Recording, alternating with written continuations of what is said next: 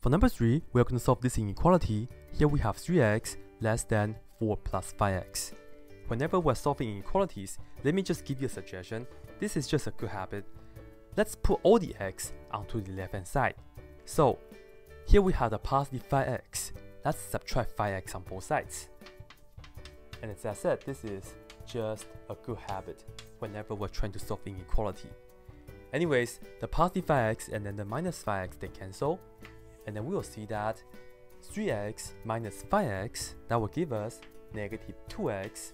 And then we maintain the less than and the number 4. We keep the same inequality because we didn't do anything crazy. But here is the crazy thing. To get x by itself, here we have negative 2 times x, right?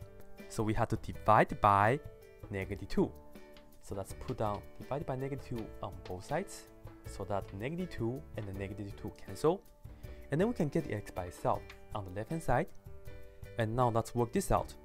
4 divided by negative 2, that will give us negative 2. But then, the crazy thing is this. Whenever we divide both sides, we'll multiply both sides by a negative number.